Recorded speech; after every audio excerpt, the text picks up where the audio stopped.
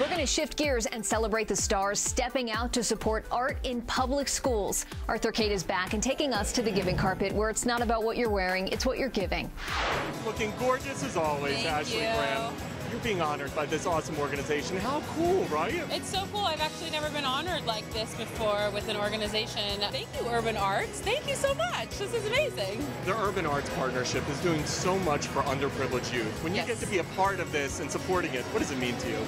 Well, it's honestly, it's incredible to be a part of something like this, because I was given an opportunity at such a young age, and I had the support of my family around me. But Urban Arts is a family. They have created a family atmosphere for kids who don't have the opportunity at home.